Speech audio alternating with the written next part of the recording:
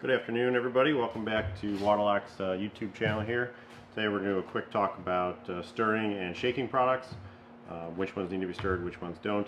I'm not going to go over the whole list, but in general there's kind of a few different container styles we have, but one true rule is if it's in a metal rectangular can, it never needs to be shook, it never needs to be stirred, nothing will settle out, nothing will kick out, so just open it and you're ready to go. If it's in a round metal can, it should be stirred. We put them in the round cans for that reason. There's two exceptions, and that is the pint of original sealer and finish doesn't really need to be stirred, but they don't make rectangular pints, or we don't carry rectangular pints. We don't sell that many of those. And then we also have the gloss urethane. This is the satin, so this would be stirred, but the gloss urethane doesn't really need to be stirred. You can stir it anyways. It's not going to hurt anything, but the gloss urethane comes in round gallons and quarts. It does not need to be stirred. Everything else, so the true tone colors, satin finishes, anything like that should be stirred before and during use if it's going to be an extended period of time. So the other two would be any round plastic bottle, so universal tungwell sealer. This does not need to be shook or stirred ever. It's just ready to go. That's the universal tungwell sealer. And then finally the plastic gallons for our H2O products. You want to do a gentle rocking of those. We'll cover that in a second.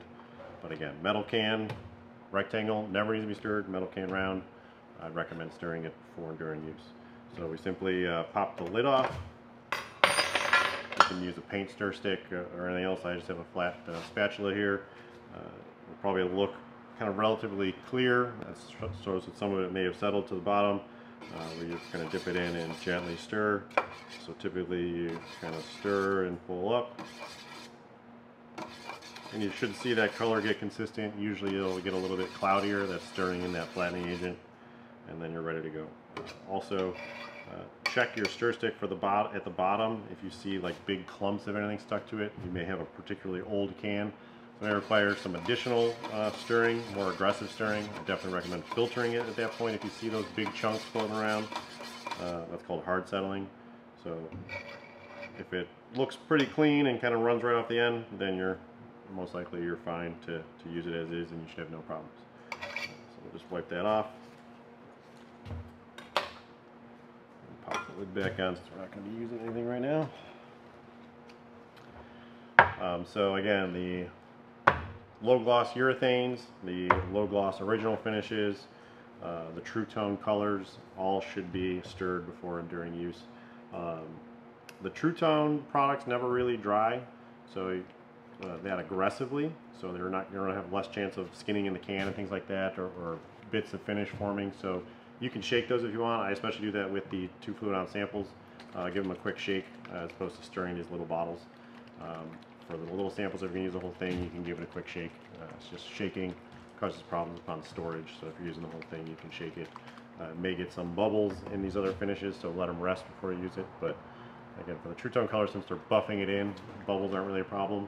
So I always shake my true tone products, but stirring works as well. For the H2O products, gentle rocking with the standard kind of water-based method. Turn it over 5 or 6 times.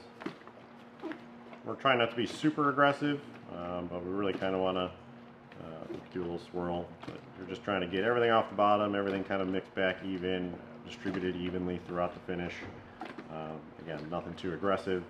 And the key with water-based finishes is you let them sit for about 5 or 10 minutes after doing that. That way any bubbles that formed, most of them have worked their way back out. So you can kind of go from there. I usually will start by rocking the finish, then kind of do all my prep work, get my brushes ready, tape anything off. And by the time I'm ready to go on the project, it's rested long enough that we're ready to go. So that's just a quick, simple shaking and rocking video. Again, shake and rock your H2O, stir your round metal cans. That's pretty much the basic. So a rectangular metal can does not ever need to be shook, stirred, or anything of the sort.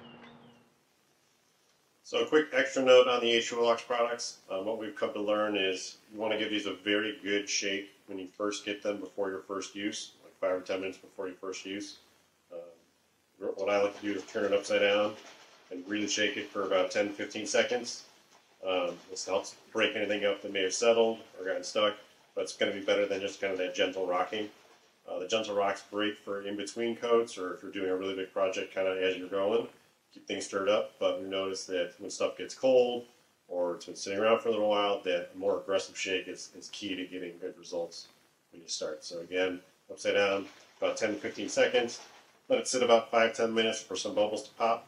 If you do go to coat and you do see some bubbles, those should work themselves out, no problem. Let good 5 minutes get rid of most of it.